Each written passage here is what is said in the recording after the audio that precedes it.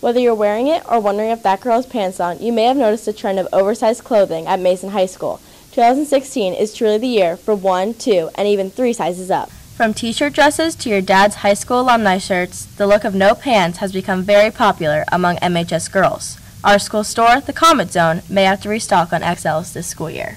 I noticed just like coming into this year looking at what we have left in the store, we have a ton of smalls left because people don't want to buy the smalls. They want to buy the mediums, and so we've been ordering more mediums, and I think we'll continue to do so until we see like that trend kind of fading. For administrators like Shauna Buemiller, this trend may cause some issues. In fact, in my inbox right now, I have over 10 girls and some boys that I need to call down and give some dress cuts for the oversized t-shirt. T-shirts are not meant to be long and oversized.